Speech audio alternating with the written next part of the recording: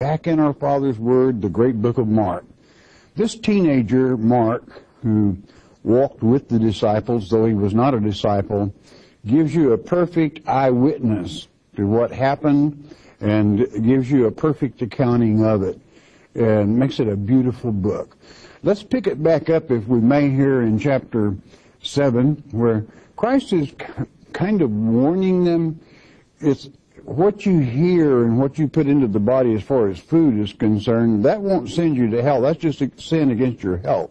It's what comes out of your mouth if you start teaching falsely, or if you allow these fragments of the doctrine and the traditions of men to work into your vocabulary or into your teachings. You're in a heap of hurt. And then, inasmuch as you would learn in the great book of Matthew that until the crucifixion, Christ was sent only to the house of Israel. But here, in this ministry that he's on today, he's going to make a 50-mile trip from his home all the way to Tyre and 50 miles back for one woman, and that woman is not even an Israelite. What does it document? That salvation would be opened after the crucifixion to whomsoever would, if, there's a big if here, if they have faith. So all these things that he has taught us so far concerning faith and belief comes together in this one thing, showing you how God does love all of his children and how at the proper time and place all things fit in the plan of God, because God loves all of his children. And as it's written in Ezekiel chapter 18 verse 4, all souls belong to God. He's got them already. They're his. You don't get around to giving your soul to God. You're his, bought, paid for his to do with whatever he so chooses according to your works and faith and belief. So having said that, let's pick it up as he begins this journey. Chapter 7, the great book of Mark, verse 24, as now word of wisdom from our Father, and it reads, "And from thence he arose and went into the borders of Tyre and Sidon, 50 miles. And he entered into an house and would have no man know it, but he could not be hid." In other words, he was too popular. 25, "For a certain woman whose young daughter had an unclean spirit heard of him and came and fell at his feet." Now we're already beginning to see signs of faith here. She fell at his feet. Why? Well, let's find out. 26. "The woman was a Greek," just let you know right at coming out the gate, she was a Gentile, a Syrophoenician by nation. Syrophoenician called that way that because she was from Syria and not from Africa, which is to say Libya, Phoenician. She is a Phoenician from Syria. And she besought him that he would cast forth the devil out of her daughter. She wanted that evil spirit gone. Now, what does that document to you? Think about it a minute.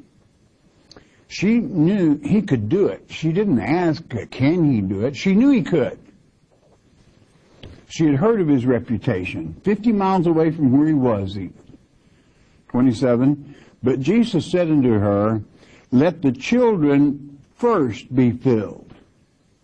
For it is not meet to take the children's bread and to cast it unto the dogs."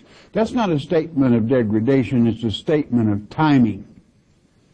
The house of Judah and the house of Israel had to be prepared first for Messiah. And then Messiah, on paying the price, salvation would be open to everyone. But this woman, knowing he could perform these miracles, that he had to be of our Heavenly Father, she didn't have any doubt about that. Verse 28, "And she answered and said unto him, Yes, Lord, yet the dogs under the table eat of the children's crumbs." Even they can pick that up. In other words, I would like to have just a touch, not for my sake, but for my daughter's sake. I mean, here we have humility, we have compassion for her own, and we have faith in the Lord Jesus Christ. All those things coming together to touch the heart of Almighty God. Verse 29, and he said unto her, for this saying, go thy way. The devil is gone out of thy daughter. And I want you to know, he didn't have to go there. He didn't have to see the daughter. He had enough power and authority to drive the evil spirit out without even being in the presence of the daughter. Evil spirits must always obey the Lord Jesus Christ. That's why when he gave us authority, that is to say believers, the authority to cast out evil spirits, as it is written in Luke chapter 10, verses 18 and 19 following. You do it in Christ's name. And there is power there. That's dunamis, dynamite, okay, in the Spirit. How precious it is to serve Him and to have access to that cleansing ability of love, compassion, and assisting and helping those that need that particular help. So he tells her, you go home. Verse 30. And when she was come to her house, she found the devil gone out of her daughter, and her daughter laid upon the bed. She was cleansed. And again, departing from the coast of Tyre and Sidon, he came again to the Sea of came unto the Sea of Galilee through the midst of the coast of Decapolis. In other words, it's important that you note, it's important enough to the Lord Jesus Christ that this lesson be taught that he walked 50 miles from Galilee to Tyre. And Tyrus is one of Satan's main strongholds. I mean, he's called the king of Tyrus and the prince of Tyrus in the 28th chapter of Ezekiel. Even in the 18th and 19th verse, he is called this when God said, I promise you at the end, I'm going to turn you to ashes from within. I mean, he was right in the nest. But he walked that 50 miles to document every soul is worth saving. It is not the multitudes of souls that you save, it's that one. Every one is a child of the living God and is important. And this is what he would emphasize. How many people today, now he didn't have a nice easy ride, he didn't have a horse, he didn't have something there to, he chug-a-lugged right down the road, walked 100 miles there and back. 50 there, 50 back, to touch one child. That's emphasizing how important it is, beloved, to know, to love, to understand. But also, here, this was God with us. This is the Lord Jesus Christ. This is Emmanuel, God with us. He didn't send somebody. Now understand, he could have just as easily, even from Galilee, have caused that demon to depart that girl. But he went the distance so that you know, and it is documented, that soul was worth it. And he walked those many miles. How many of you would walk 100 miles to save a soul? Okay. Well, you might think then how much he cares. And was this an Israelite? No, it wasn't. It was a Syrophoenician. It's a Gentile. And proving that floodgate would be open sooner or later after the crucifixion. And whomsoever would, that saving grace would be available to them. That is one of the most beautiful lessons that Christ has ever taught, of his compassion and the fact that of the attitude that he would have you have if you're going to serve him. It's precious. Okay, next verse, please. Verse 32. And they bring unto him one that was deaf and had an impediment in his speech. And they beseech him to put his hand upon him. You that have eyes to see and ears to hear. 3. And he took him aside from the multitude, and he put his fingers into his ears, and he spit and touched his tongue. He anointed him with the very touch of Yahweh, of the only begotten, of Emmanuel, God with us, right on this person's ears. What is that saying? Christ can give you ears to hear. A lot of people can hear sound. They can hear a tone. But can you hear the Word of God? That's what's important. If you can hear the Word of God with understanding, get it? Example, if you can hear the 100-mile trip that he just made, if you have ears to hear that, to know and to understand it, then you're blessed. And looking up to heaven, he sighed, and he groaned because of the suffering of this one that couldn't see and had an impediment. Couldn't speak, that is to say, to share the word even. And he saith unto him, Ephphatha. This is an Aramaic word. What does it mean? That is, be opened.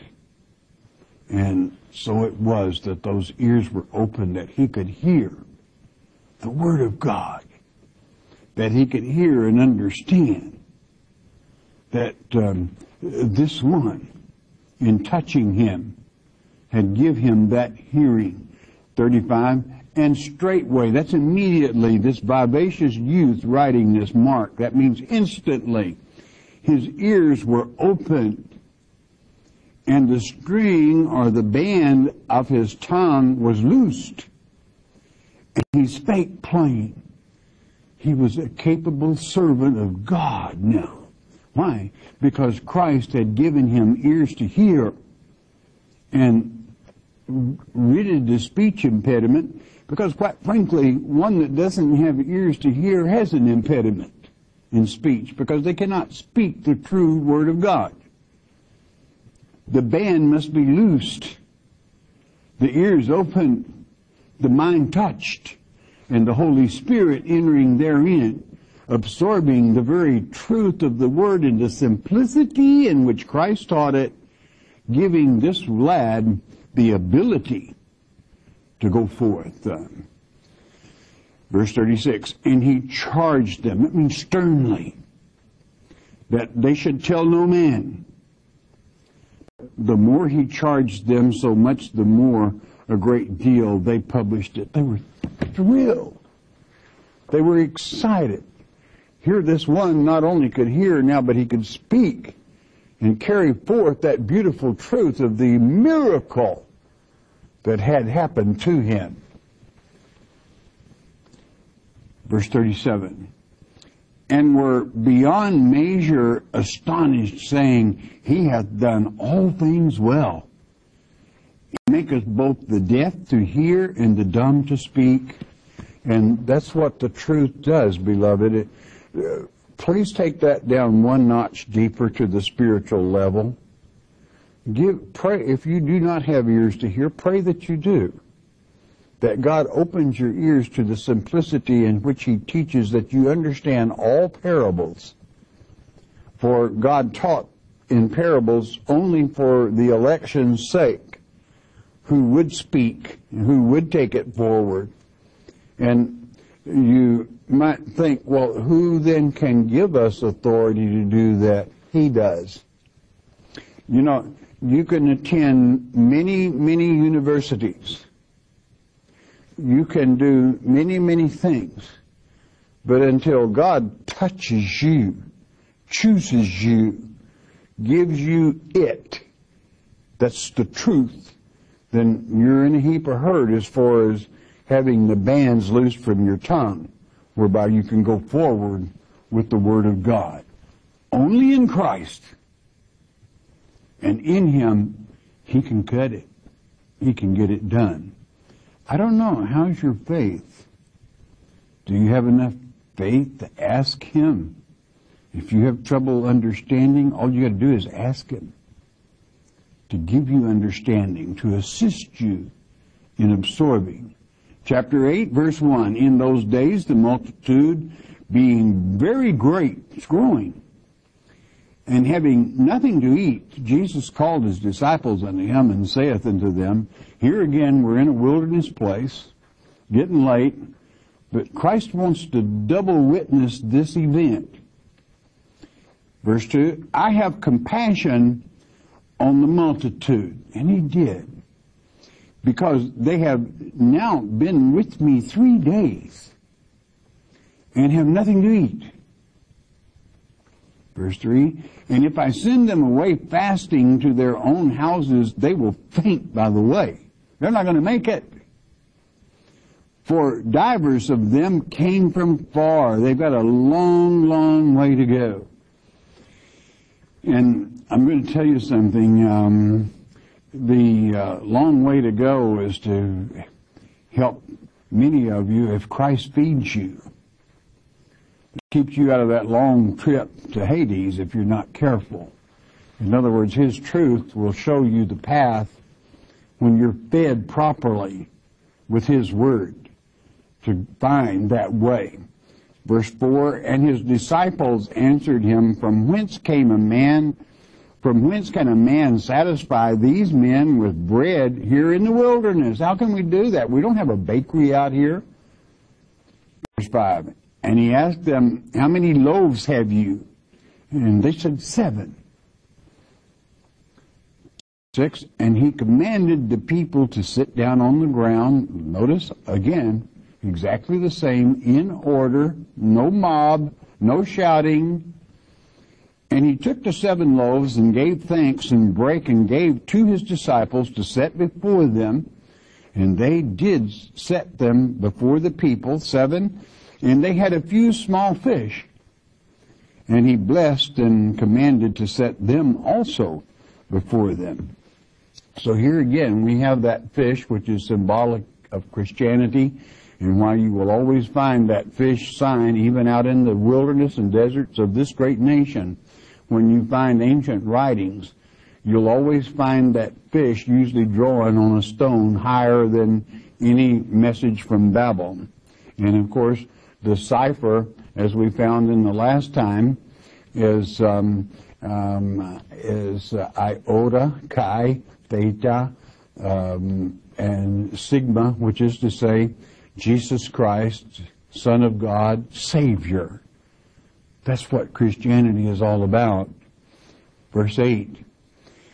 So they did eat and were filled. Not just pretending, they were filled. And they took up of the broken meat that was left 7 baskets. This time 7 is spiritual completeness. How many baskets did they have the last time? 12. 12 being the number for the house of Israel. There's always plenty left over when God feeds. You don't ever have to be scarce with it. That is to say, skimpy. When it comes to feeding his people with truth, don't be skimpy. Lay it out smooth, plain, and level, whereby everyone can understand that has eyes to see and ears to hear, to know the very word of God. But what is the main thing he wants you to learn from this? You learned it well, I hope, in the first time.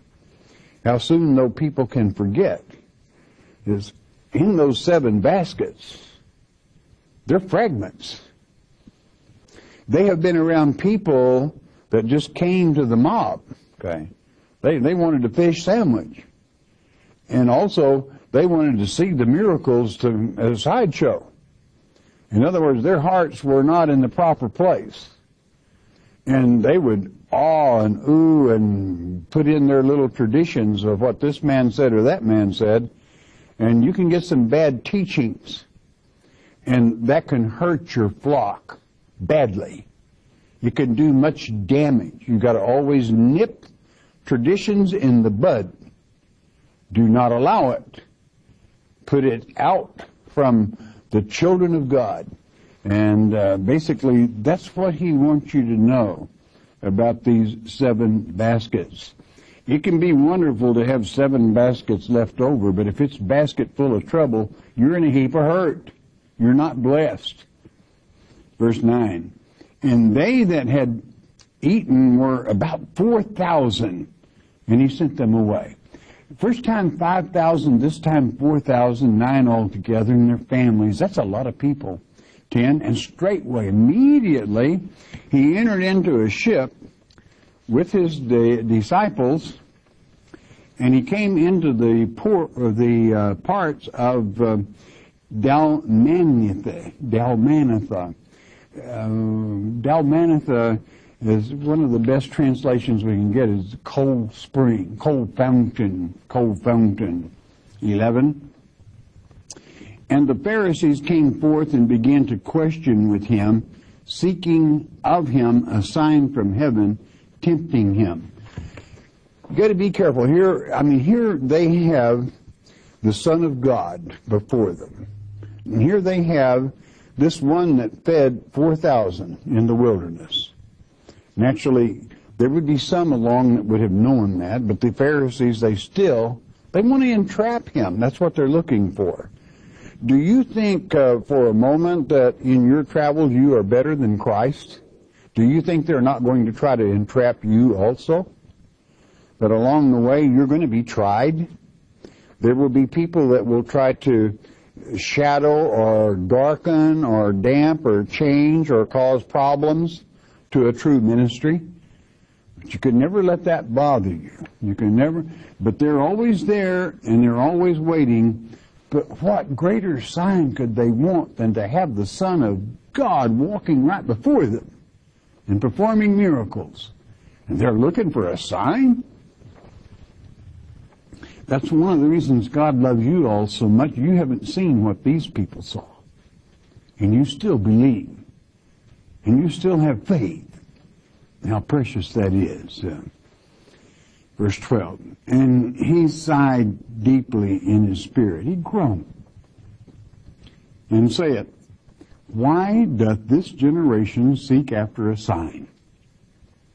Verily I say unto you, there shall no sign be given unto this generation, not more than they had, which was the Messiah. 13, and he left them and entered into the ship again, departing to the other side. You couldn't make any headway there because of the opposition. Why? It was not a peaceful gathering. 14. Now the disciples had forgotten to take bread. Here we go again. Neither had they in the ship with them more than 1 loaf. 15. And he charged them, saying, take heed, beware of the leaven of the Pharisees, of the leaven of Herod. Again, you beware the traditions of men. Is it how soon they forget? And then he nails this lesson home. Remember, this is probably brought out better in Matthew chapter 16, beginning with verse 11, where he says, it's the doctrine of the Pharisees and the Sadducees I'm warning you about, not how many chunks of fragments you got in that basket. It's how many fragments of lies and false information you've absorbed from the gathering. They reasoned among themselves, saying it's because we have no bread. 17, listen to his teachings. And when Jesus knew it, he saith unto them, why reason ye? Because you have no bread. Why are you worried about that?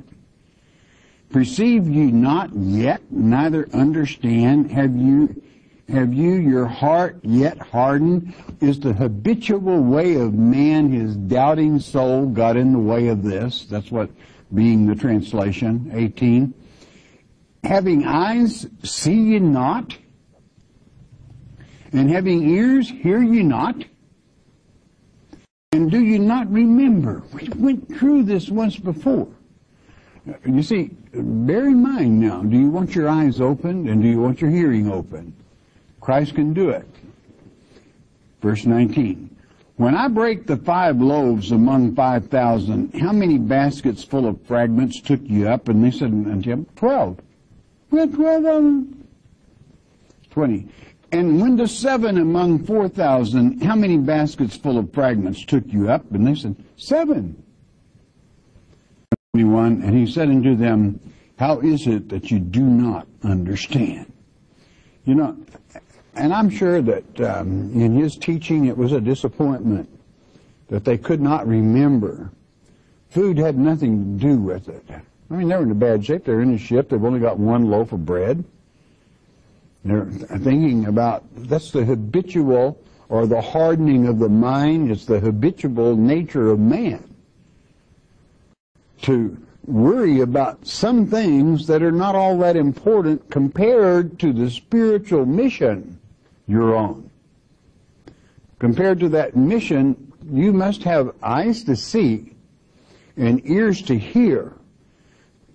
God will speak to you through the Word and as well as other ways sometimes, if you'll listen, if you have ears to hear, and if you have eyes to be able to see the miracles of God and recognize it as the hand of God.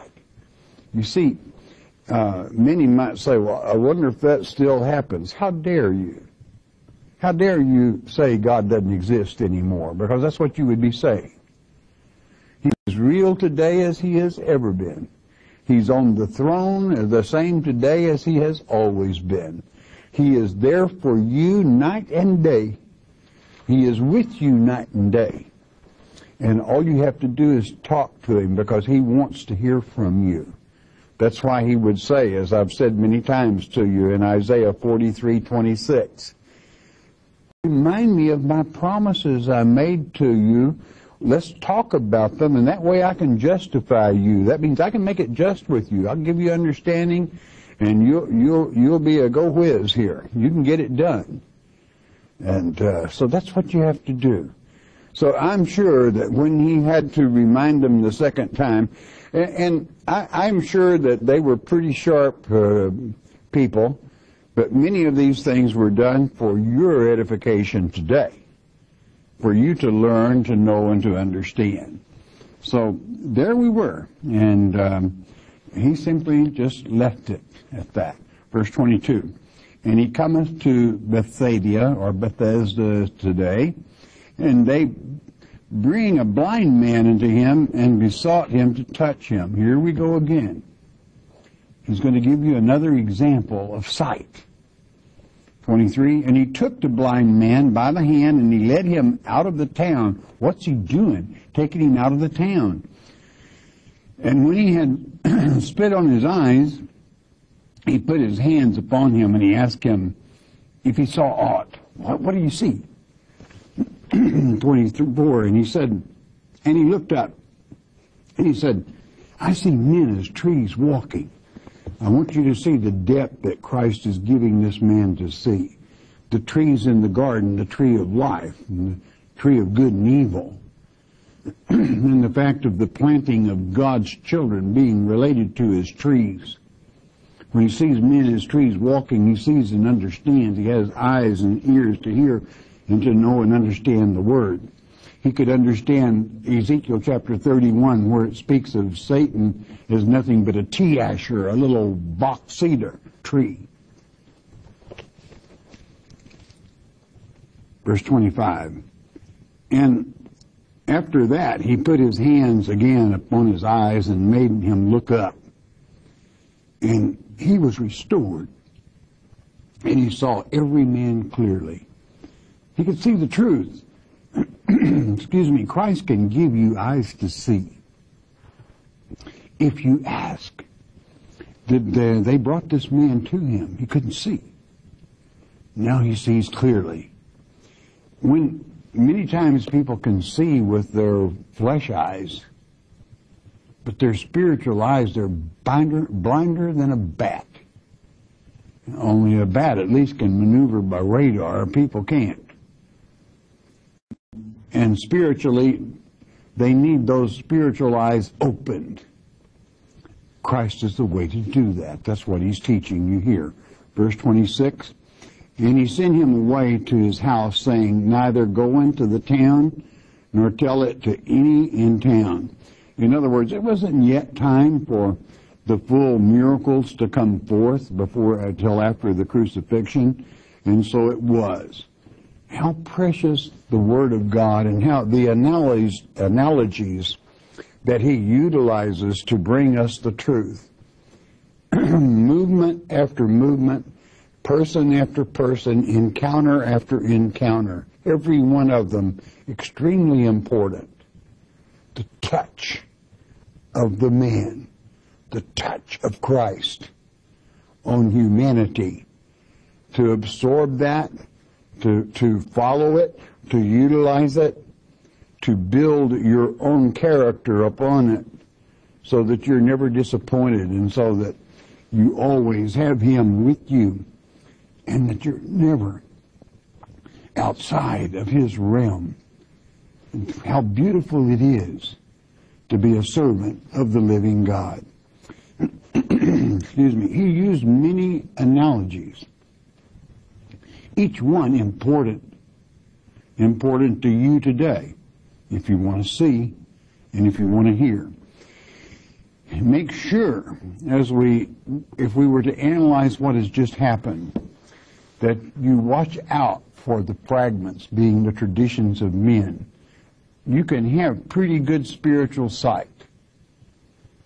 And the warning about the fragments is it'll dull it. Fragments of doctrines that are false will dull your spiritual sight, where you'll almost lose sight of the Word of God till you'll just see just a vague picture. Why did Christ take him out in the forest? Where the trees were, of course. So he could teach him concerning men. I don't know, has he taught you? That's a powerful, powerful chapter.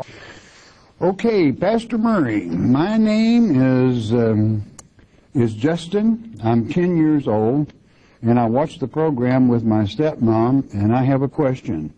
What is a Berean? Please explain, and can you give me where I can find it in the Bible? Thank you. I'm not sure of your spelling, and I think you're thinking of Berean. Bir in the Hebrew tongue is a well, and Berean means well-watered. And you would have to have your mom check it out in your Strong's Concordance. And if this is not the word you're thinking about, because you have spelled this Burran,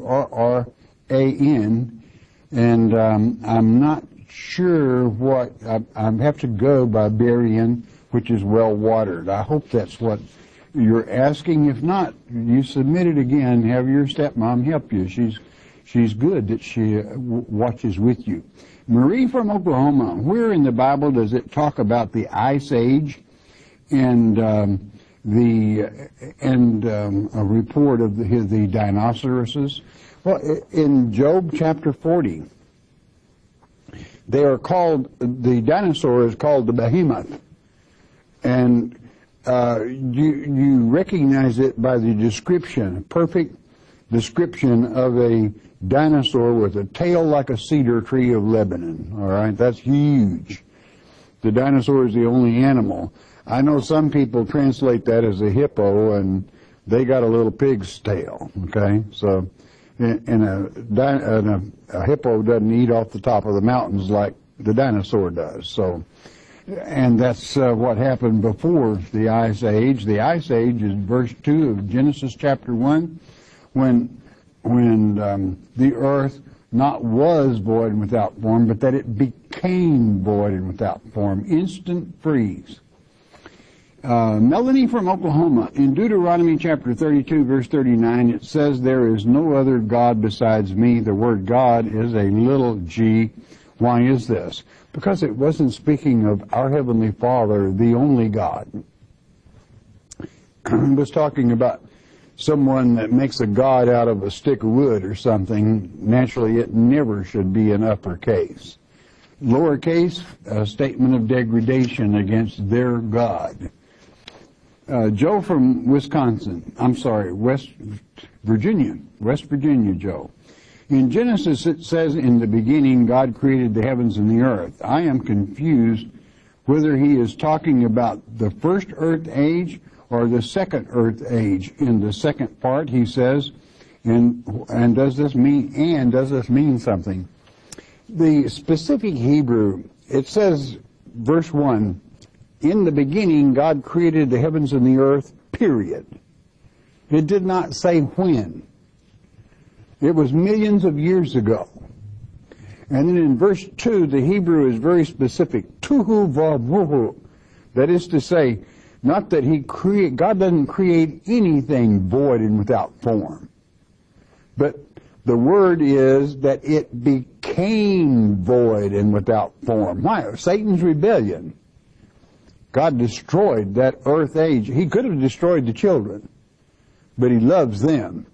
So he destroyed that earth age and then brought in this earth age. That's why God's elect were chosen in the first earth age, because it's Satan's rebellion. They stood against him there, and God knows they will do it again here. Thurston from California. What is the unforgivable sin? I have heard that it is denying that the Spirit and not believing in God. I have heard that something as basic as a thought in your head questioning something falls under that. Is it not okay to question things in your head? Of course it is. The unforgivable sin, you need to know what it is. God is very understanding, and he loves his children, and he knows the great learning process that one goes through to go from a babe to an adult in the Word. Even as Paul would say, when I was a babe, I spake as a babe, and now as an adult, I can see more clearly. Okay, so the unpardonable sin you will find in Luke chapter 12, verse 10. It's only for God's elect. If you are delivered up before the Antichrist, the synagogue of Satan is what it's saying, and you refuse the Holy Spirit to speak through you, that's unforgivable. But do you know something? One of God's elect will never, ever, ever allow that. If anything, they talk too much. Okay, they're going to pop off something to Satan before the Holy Spirit gets there.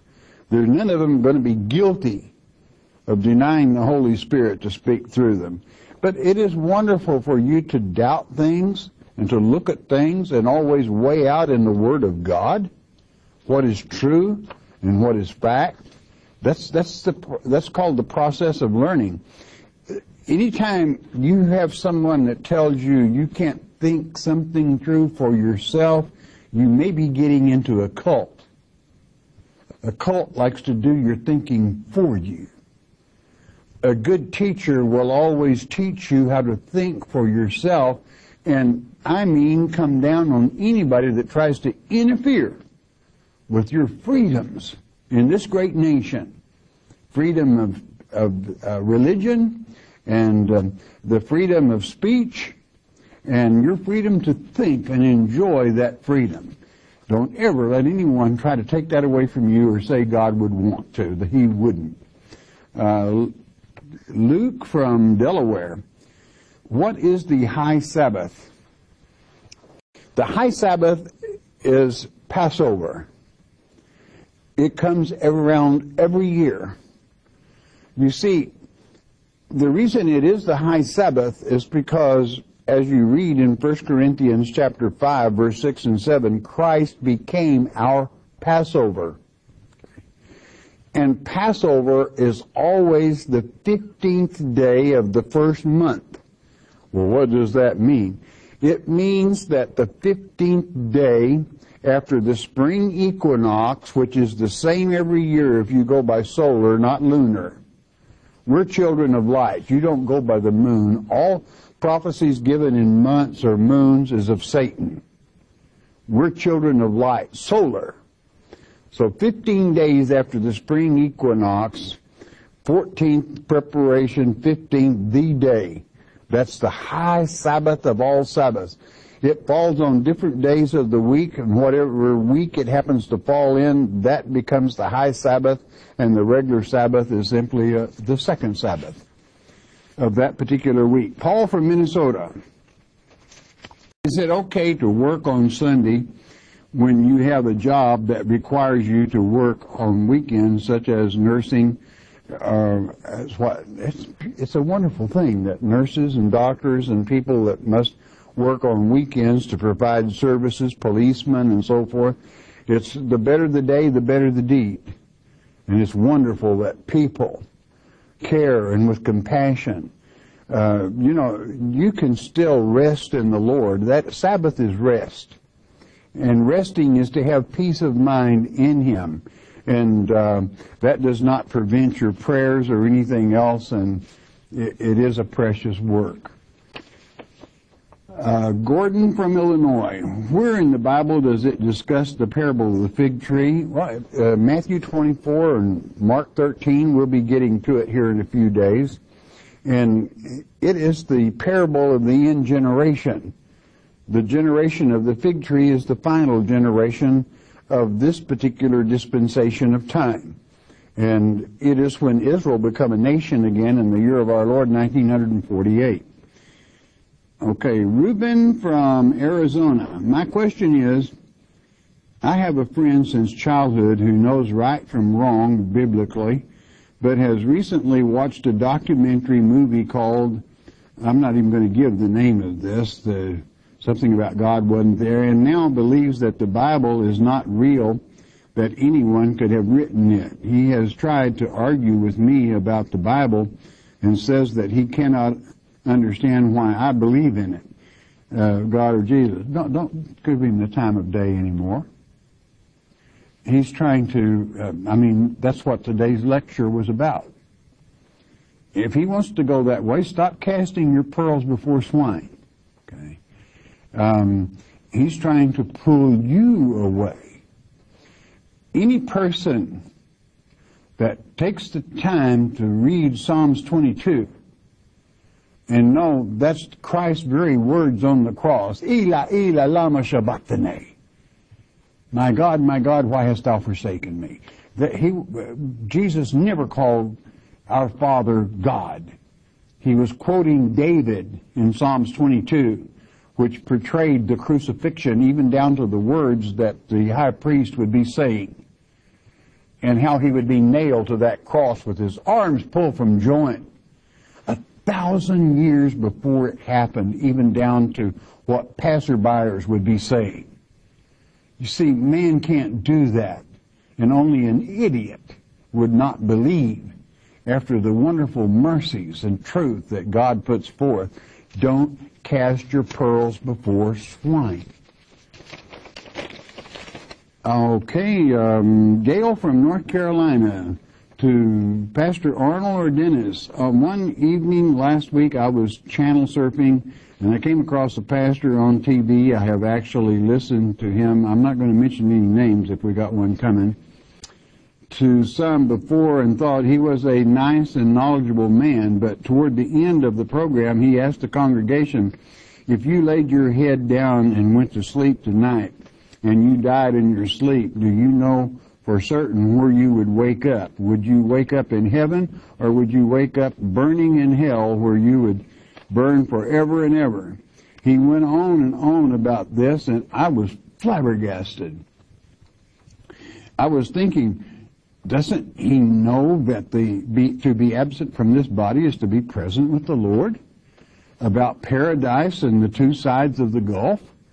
Didn't you know about the millennium? And that hell does not even exist until that time? My head went out to all those people sitting there and all those out in the TV land eating up his false teaching. It made me all the more grateful that I found you and have learned the truth. Thank you for teaching the Bible chapter by chapter and verse by verse. Gail from North Carolina. Well, he does bless us, and he has certainly blessed you, and thank you. It is terrible when people hold people by fear. When we have a God of love, you want to hold people to our Father because He loves them, because He cares for them. I mean, you might as well, instead of putting Satan with horns and a pitchfork, which is not true either. He's a beautiful cherubim. They put that on God, like God's going to go around throwing people in a burning fire all the time. They're His children. He loves them and gives every opportunity all the way through the millennium for people to learn the truth. We have a God of love, not of fear. And shame on that person for trying to build his congregation, making commitments, frightening them. He should know better. You certainly did. Bless you. Thomas from North Carolina. Why did the Kenites infiltrate the tribe of Judah? When, rather, did they? What do you mean there is no second chance? Okay, let's take the Kenite question first. They infiltrated, you'll find them as early as 1 Chronicles chapter 2, verse 55. They infiltrated the tribe of Judah and were already scribes for them. Do you know what a scribe does? That's the house of Rechab, the Kenites. When you keep books for somebody, you can change things if they're not careful, if you catch them sleeping. Don't ever think that a true scholar of God's Word can track them and tell. He knows. When even to this day they try to change things. Example. Ezekiel chapter 13 states very clearly, don't teach my children to fly to save their souls. In your newer versions of the NIV and others, they have removed that. And to birds flying, you lose the whole truth. And that's not that is a put-up deal, okay? But that's when they came in and they were bookkeepers and they sure changed some books. When I say it's not a second chance, I mean when people a lot of people do not believe you can have salvation in the millennium. I teach you can, because a lot of people didn't have a chance here. That's their first chance. Well, what do you mean, brother? There's churches on every corner. Yeah, but the truth's not taught in them. And when you have somebody teaching you to accept the first Messiah that appears on earth, you don't have a prayer of a chance. So it's not a second chance, it's the first chance. That's what I'm talking about. Pastor Murray, Susan from North Carolina, I have a question I'm confused about.